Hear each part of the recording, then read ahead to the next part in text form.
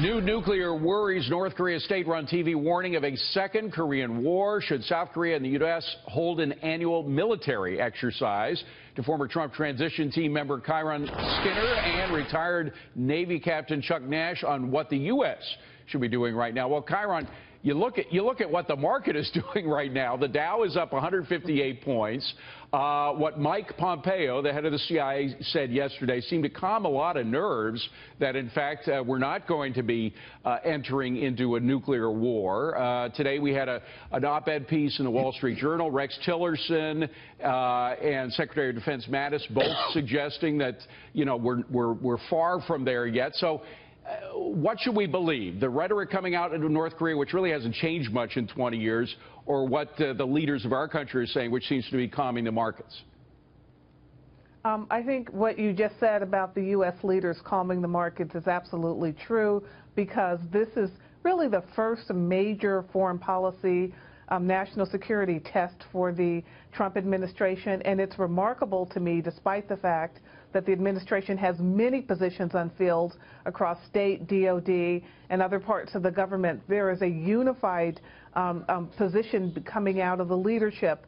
The op-ed that you just mentioned by Mattis and Tillerson speaks in very clear tone. It does. They talk about the fact that a precondition for any negotiation with the North Koreans includes an end to their ballistic missile activity and their nuclear weapons activity. And so this is not negotiations of the past, but ones in which the U.S. will take a very firm stand going in. Yeah, and I think that's had a ripple effect through the international community. We're a long way from thermonuclear war. Cap Nash, there is, however, still a big overhanging question, which is Kim. By the way, you're about to see, this is in the White House. The president, of course, went from his New Jersey retreat to the White House today.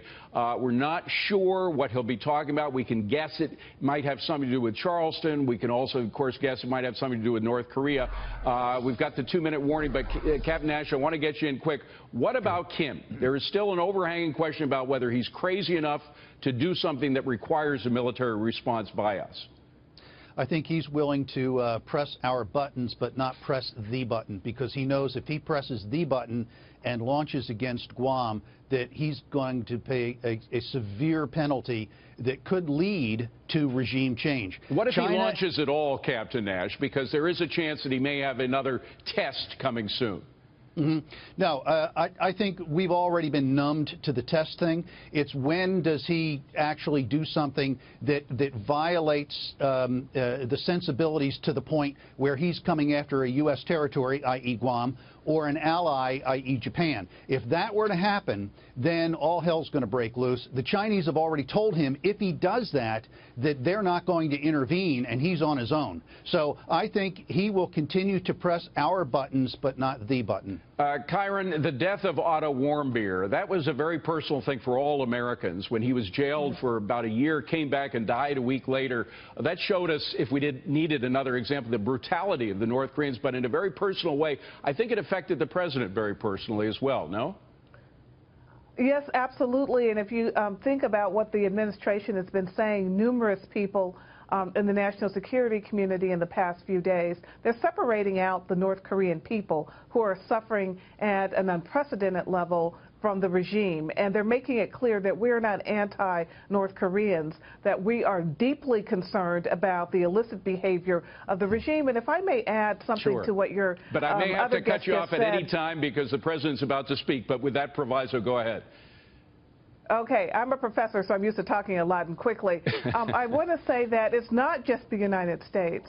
It's also our regional allies. The Japanese legislature in the past 2 years has talked about its willingness to take defensive measures and maybe even preemptive actions against the North Koreans. The South Koreans are speeding up their THAAD deployments because of the North Koreans' behavior. This is a widening crisis of which the U.S. will not be the only one to respond. That's a great point. I think the Chinese and the North Koreans are beginning to understand that the international international community is much more in lockstep with the U.S. than at any point in the past. And Captain Nash, we were concerned about a change in the South Korean government, the fact that they seem to be taking a more dovish view of North Korea.